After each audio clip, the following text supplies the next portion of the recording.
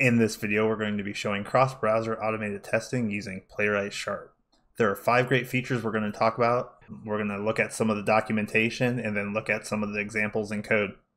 The first feature I want to talk about that is really amazing that Playwright Sharp, and I think all Playwright has, is the auto wait. Any actions that you have to do or are waiting for any element on the page, like a click, a fill, checking for text, all of those things get handled for you by Playwright. Unlike Selenium, where you always have to do like a wait for, here they're going to say if you're looking for an element on the DOM, it's going to automatically wait for it to be there, be visible, stop moving around, or not be animated. It can also scroll that into view for you, so you don't have to add that code.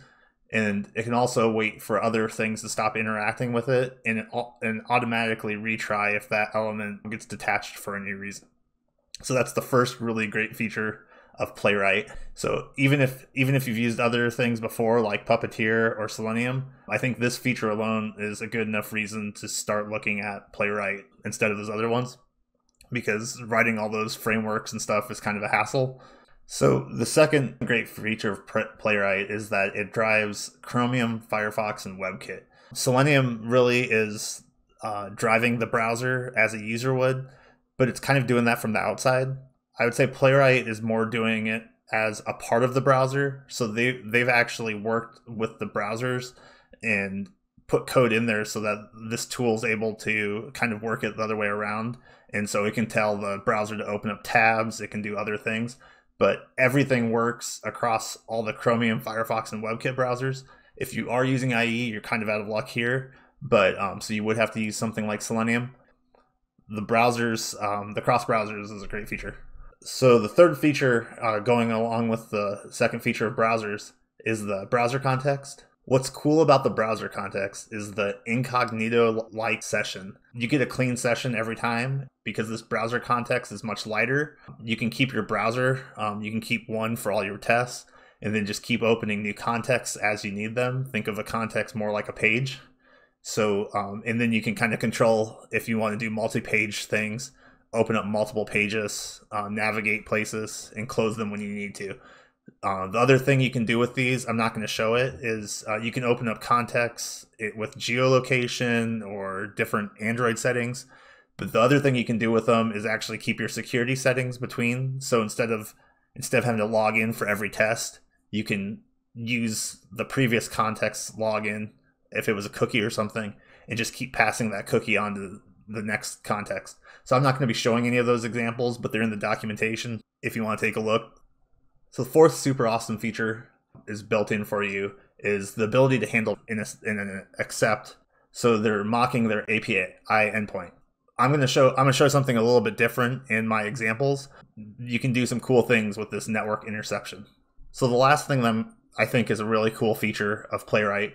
In Playwright, you can use CSS selectors, XPath selectors, HTML attributes, and even look for things like the text content or mix CSS and XPath selectors together. It's smart enough where if you just throw a CSS selector in there, it'll find it. If you use an XPath, it'll find it.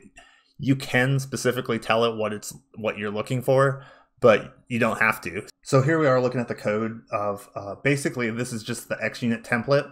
And all I did was go out to NuGet and add the Playwright Sharp in. You can see I'm at 0.142. Hopefully you're at a newer version. This really has everything that we need. I think they're going to be going to 1.0 soon. At least that was what they said in their updates, I think, last month. Hopefully the API is all similar to what you're seeing here. If not, I might have to update this video later. One of the things you have to do, especially in the examples, is you have to do await Playwright install async. And what this is actually doing is installing all those browsers for you. So that's installing WebKit, Chrome, and Firefox kind of at their edge versions so that the tests can always be up to date. So that way you don't have to keep going in. I know with like Selenium Sharp, you have to constantly go in and update your NuGet package as the browser updates because they're not tied together. With Playwright, you have this advantage where you can just run this install async and you don't really care. This install async doesn't have to run for every single test, but it has to run once before all your tests start. So there's some other ways to handle that we'll get to later. Then we have this Playwright here, which basically creates a class that's going to call some of your other code. On this line, we're going to create a WebKit browser, and we're going to launch this, and then we're going to tell this its headless is false. If we go and run this really quick here, we're just going to run this test once by itself, and you'll see that with headless false, we'll be able to see that a WebKit browser is created, and then it's going to go to the Stack Overflow web page. It's doing the install first. It takes a long time the first time you run the test. It doesn't take that long every time. So here's the WebKit browser.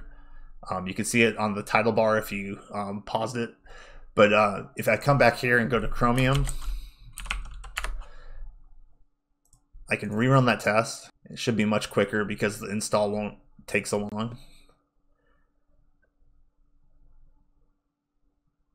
So here's the Chromium browser. It goes to Stack Overflow and the test ends. So we kind of get that all those browsers built in for us. But generally you're not going to do this. You're not going to have all of this code in every single test because it would be the same code in every single test. We're going to fix that here. So I'm just going to comment this out. So to use some Xunit features, with Xunit, every time that you actually run a test, it runs the constructor for you. So we were kind of doubling up code here because I had all this code still in. So you can ignore the times that we saw earlier. But what we're going to do is on the first test that runs, if the browser doesn't exist, we're going to create one. And so we're going to first install Playwright, because since we don't know if it is up to date or not. Then we're going to create a Playwright instance, and then we're just going to return a browser that we can use. And here we have headless is false, so you can see what's going on.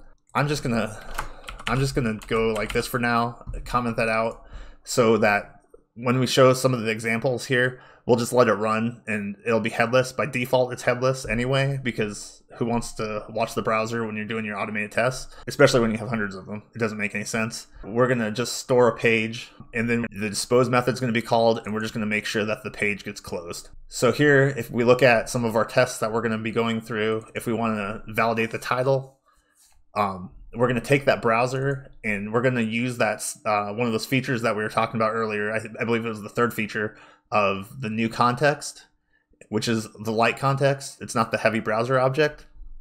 So we're going to create a new clean context, then add a new page, go to our website, check for a link here that says for developers, and then check to see what the text is of that link, and it should say for developers. So if we run this really quick, and actually I'm going to run both of these, or let's just go ahead and run all of these since we're doing it headlessly, just to prove that they all work here. So this one failed, but we'll come up second. You can see here it's actually saying that we need to do human verification, but here you can see that our other two worked here. So the validate worked. We were able to get this for developers, trim it, and then assert that the link text was actually equal. And we could get that text by doing page.getText content async. So here, this one's the one that blew up. I'm going to wait on this one for just a second and come down here and show you this other one.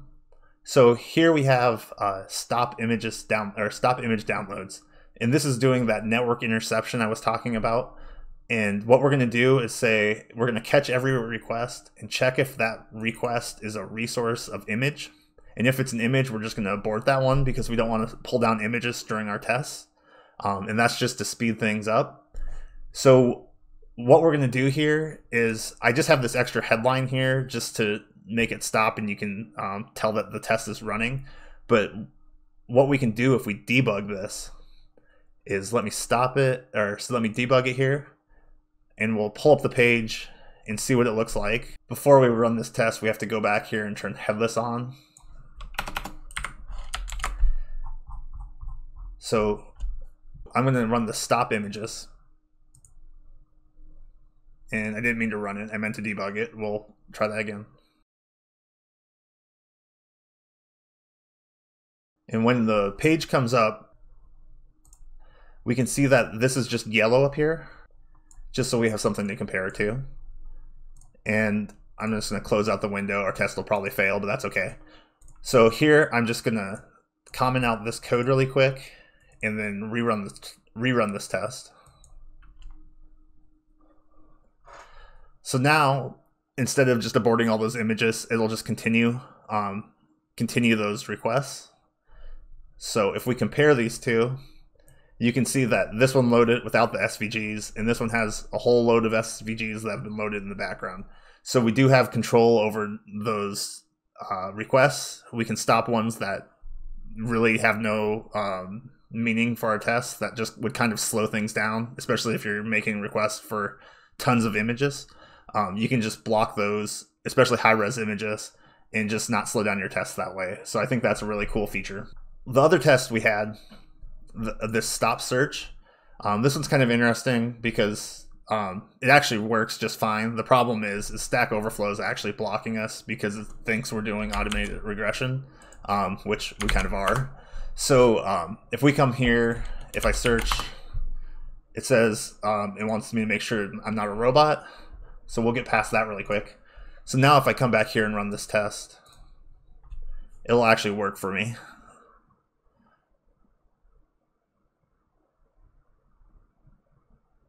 The test worked. We were able to get the C# search working. And what that test is just doing is just going to the page.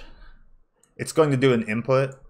It found the input name of Q, which is what they called that input at the top. I typed C# in there. I then clicked on the search bar and then pressed the special key of enter. And then I grabbed the headline text, which is FS-headline1. And there's probably a better selector on the page. I just grabbed the first one I found. And then I just made sure that the questions tag, and then in brackets, C#. So all of that worked. It worked pretty smoothly. Running these tests was not very hard. And you can see here, I probably have more code and comments in between about where I found these things. I will include those comments in the descriptions so that you guys can take a look at those things. Also, some of the ones I showed on the slides earlier.